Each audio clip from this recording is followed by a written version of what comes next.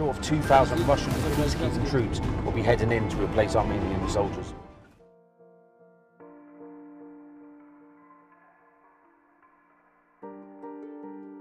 It's a complex war. A lot of people in the West don't even know about this war happening because they see it as a war in a faraway land. But the region of Nagorno-Karabakh is quite controversial in the sense that it's ethnically Armenia. It always has been for many centuries.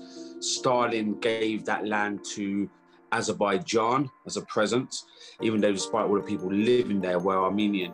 And after the breakdown of the Soviet Union in the 90s, Armenia took back that territory in the 90s war against Azerbaijan, and it was never been recognized as Armenia since.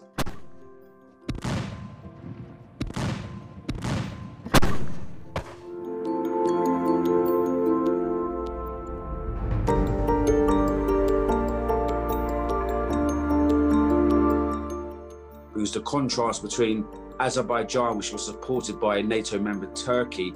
They were using the drones quite effectively, and the modern warfare in this conflict has been totally different. And it was very much a war of David and Goliath, where the Armenians, you had young men carrying AK-47s that their fathers used in the 1990s war against a military force that Azerbaijan's been arming itself quite successfully for many years, for decades now, with the support of the Turks. So really, the Armenians I've seen have fought like lions. A lot of it was mountain warfare, and yeah, the sense of shame for a lot of these men that they lost the territory that their family, their fathers and grandfathers fought for in the 90s.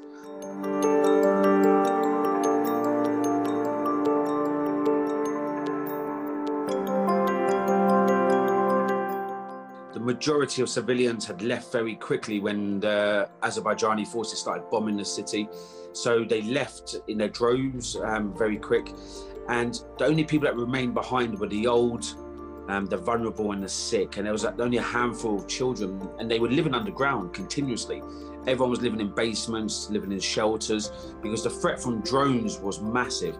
So after the peace agreement was signed on November the 10th, the areas that hadn't been taken over militarily during the battle by the Azeris, they gained more territory in the peace agreement.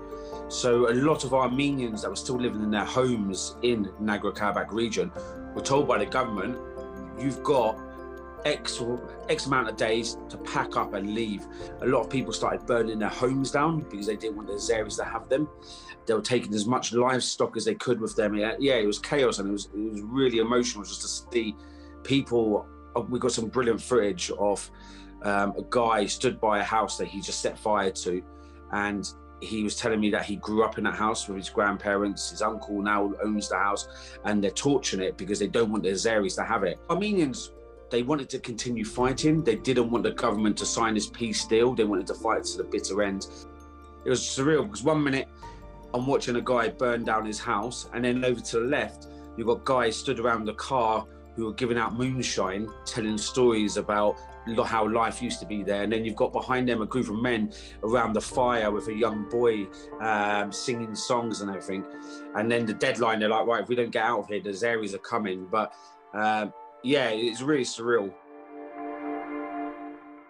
This documentary surprised me compared to my last two, in the sense that I've seen more of the human side of the war. I've done 3 tours of Afghanistan, invasion of Iraq. War's war. Do you mean I've seen action all over the world and stuff like that, filming as well. The shooting of guns doesn't really interest me.